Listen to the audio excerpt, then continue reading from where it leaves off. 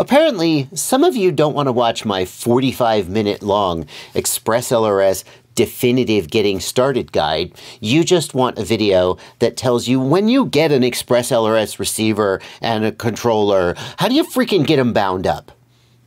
And that's what this video is. Quick, short, and to the point. I'm Joshua Bardwell, and you're going to learn something today.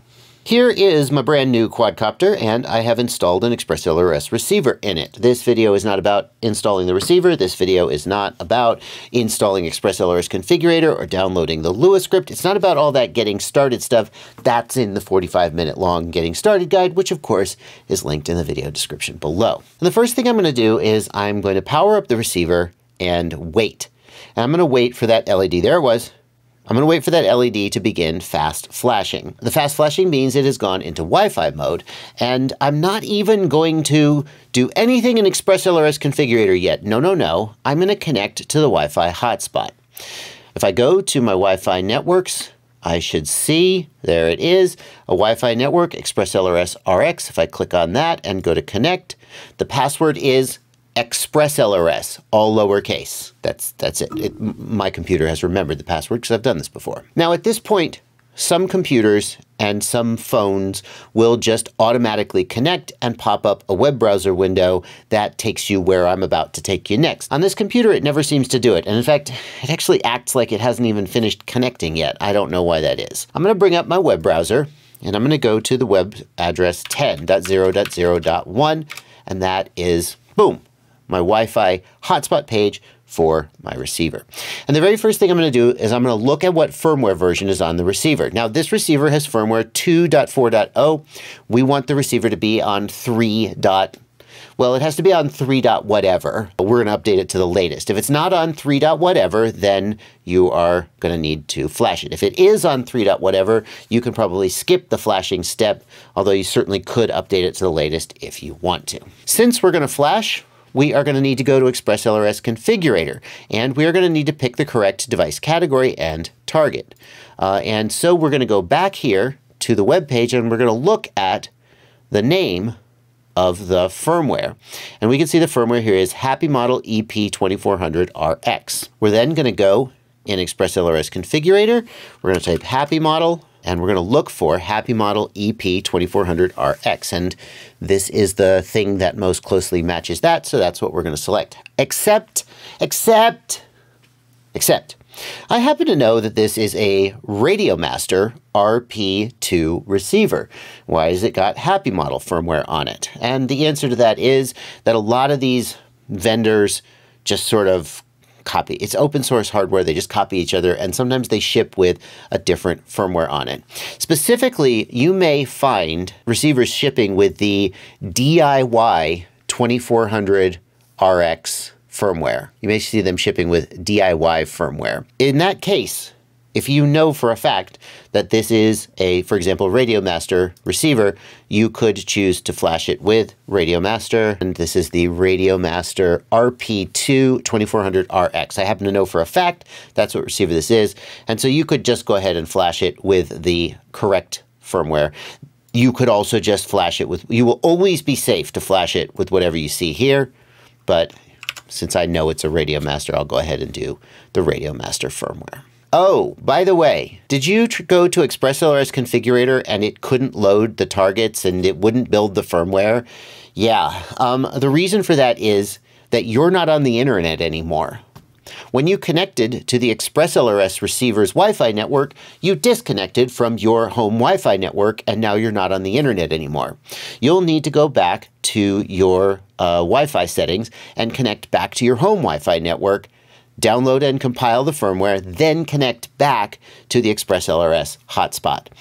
The reason it works for me is I have 2 different Wi-Fi adapters on my machine, and one of them's still on. Actually, this machine is wired. You could go ahead and put your binding phrase in here. You can, and it might work. Most of these other options you should leave at default, and then we are simply going to hit build. We are not going to hit build in Flash. You see, hitting build in Flash will attempt to automatically flash the receiver, but a lot of the time that doesn't work, and it's super freaking annoying. I'm going to show you the way that I actually do it that works most every time. While I'm doing that, I'm also going to tell you that everything I'm talking about in this video pertains only to serial-based receivers. If you have mostly it's tiny whoop flight controller with a SPI-based receiver, then what I'm going to show you is not going to work. The way you can tell which you've got is to go into Betaflight Configurator, connect to your flight controller, go to the Receiver tab, and look here. And if it says Receiver Type SPI and Receiver Provider ELRS, then you have an SPI-based receiver. In that case, there are a different set of instructions for setting your bind phrase and changing your firmware, and I'm not even sure we're going to talk about that in this video because those are getting more and more rare. So the build has finished, and now we have this firmware file, and it's somewhere on my hard drive, I have no idea where. I'm just going to go ahead and drag that and copy it to my desktop so I can easily find it. Then I'm going to go back to this ExpressLRS update page, and we're going to scroll down and we're going to go to the firmware update section and choose File. We're going to go to our desktop and we're going to click on that firmware.bin and open and update. And this is going to update the firmware on your receiver. This is how I always update the firmware on my receiver if possible, because every other way tends to be more annoying. Update successful. Now at this point, we have flashed the receiver with ExpressLRS 3.0, and the fast flashing has begun. Again, the receiver has gone back into Wi-Fi mode. We are once again going to connect to the ExpressLRS RX Wi-Fi network, password ExpressLRS, all lowercase. And then we're going to go back to the page 10.0.0.1, and here we see the ExpressLRS 3.0 webpage, which has a few more options. That's interesting. It still says Happy Model, even though I definitely flashed it with Radio Master. Okay, I guess I don't care. The runtime option that I want to show you is the binding phrase.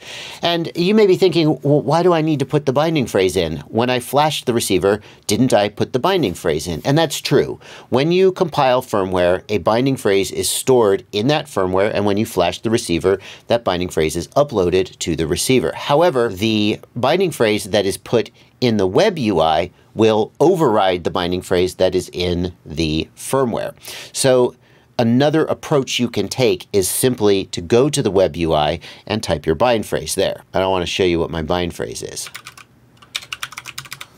I'm going to type my binding phrase and I'm going to hit save and reboot. And when I do that, now I know for 100% sure that my binding phrase is stored on this receiver. However, if you subsequently flash this receiver with a firmware that has a different binding phrase, that binding phrase will not take effect. The binding phrase you put in the web UI will always take precedence. So that's how you set up your receiver. And if you've already set your controller up with a bind phrase, then you're done. But the first time you get a new controller, you're also going to need to go through that process for the controller. And that's what I'm going to show you next, just as soon as I tell you about my Patreon. Patreon is a website where you can subscribe to me for as little as $2 a month, or more if you feel like I've earned it. The amount you subscribe at is totally up to you. You can change the amount or stop whenever you want. Patrons get access to my Discord server, which the people who are on it tell me I really undersell it. They say it's one of the best resources in FPV. You can chat about FPV, you can get help for your problems, there's a troubleshooting forum, there's a buy-sell trade forum. It's just a really, really great place to meet and talk with other people in FPV. But mostly, I hope you subscribe to my Patreon, not because you want access to the Discord server, as great as it is. I hope you subscribe to my Patreon because you've been watching my content. I've been helping you solve problems. I've taught you a whole bunch of stuff, and today's the day that you go, hey, you know what? I'm going to give something back. If today is that day, there's a link in the video description below to my Patreon, and I'd love to have you as a subscriber. And if today's not that day, that's cool. Keep watching the content, and hopefully that day will come.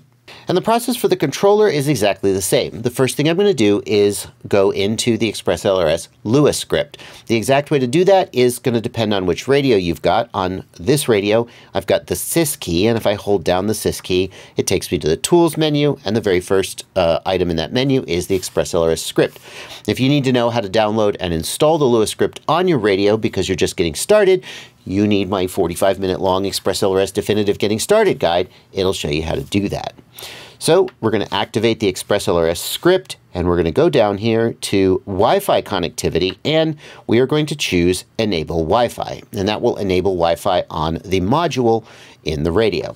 Wi-Fi is running. We're going to go back here to my Wi-Fi networks, and let's just disconnect here. Aha! And we see here ExpressLRS TX. We can connect to that. That's going to give me my radio. Once again, we're going to go to 10001, and here we can see we are talking to the transmitter, Radio Master Boxer 2.4 gigahertz. And in this case, I'm already on firmware 3.x, although it doesn't look like it's the most recent, so I guess I could update the firmware.